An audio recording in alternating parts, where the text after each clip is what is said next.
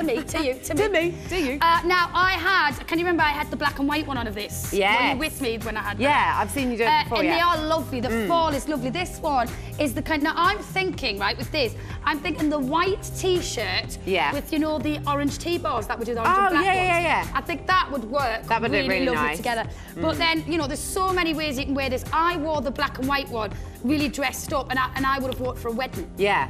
As it was like dead classy like that.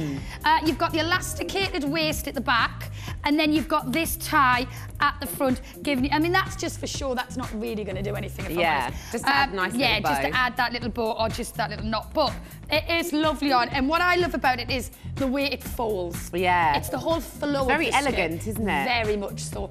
You know, I put this on and I actually look elegant until I open my gob, which is very...